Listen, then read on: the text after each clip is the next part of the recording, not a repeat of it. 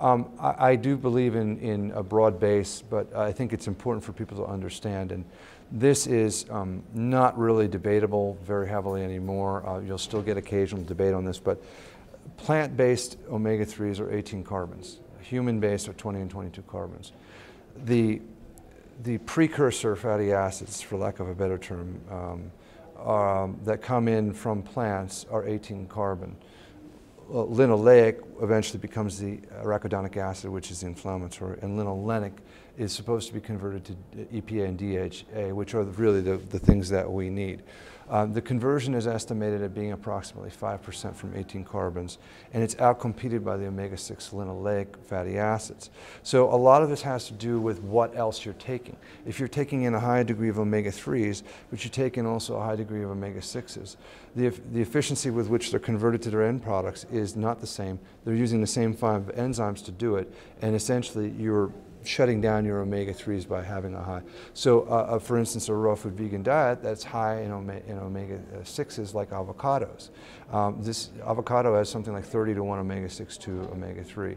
A very poor source of omega-3s, a great source of omega-6s. I love avocados. I love the fat and the nutrition in avocados, but I don't like the omega-6s.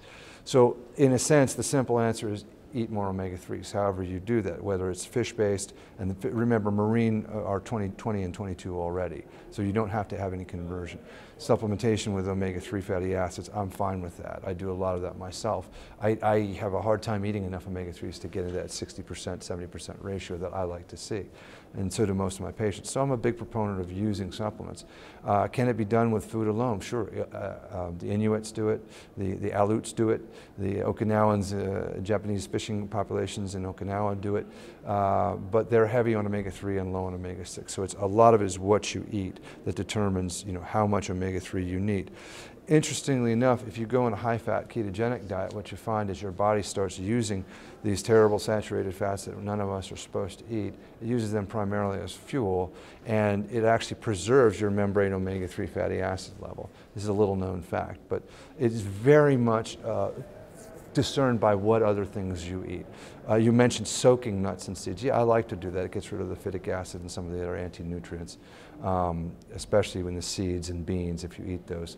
But again, I have found very dissimilar diets producing the same types of ultimate results in very positive fashion. So I'll say it one more time. I think managing your insulin secretion is the key thing.